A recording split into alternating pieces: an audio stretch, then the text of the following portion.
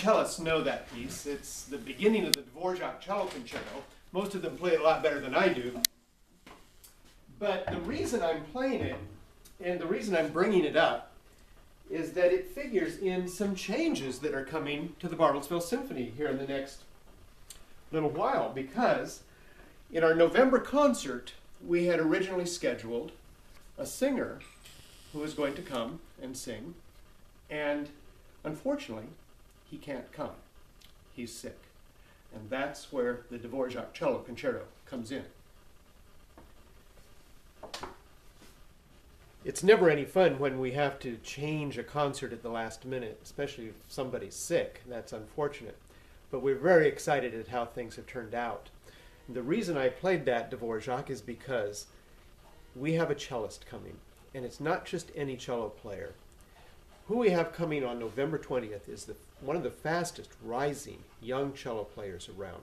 His name is Joshua Roman. He grew up in Oklahoma, went to the Cleveland Institute of Music, and immediately when getting out of college, he went straight into the principal chair of the Seattle Symphony Orchestra. Played there for a few years, and now he's on his way to an incredible solo career. I had the privilege of playing with him in an orchestra with him last season as he performed a concerto, and was just absolutely astounded at his incredible ability, his ease, his flexibility, and he's just a nice guy. He's going to give us an incredible concert.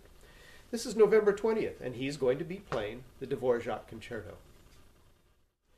That Dvorak is probably the pinnacle of the cello concertos that are out there. A piece of truly symphonic proportions and an incredible display piece for the soloist. A piece of just beauty and passion, and I can think of nobody better than to have Joshua Roman here to play it with us.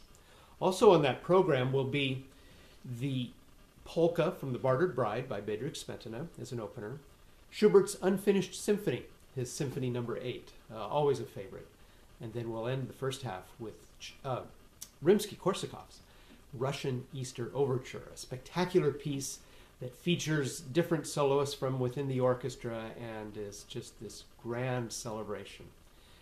We're calling the concert Cello Change-Up for obvious reasons. We've had a change, but I think it's going to be a good one. And we sure hope that you will be with us on November 20th, 7:30 p.m. Cello Change-Up with Joshua Roman cellist and some spectacular music.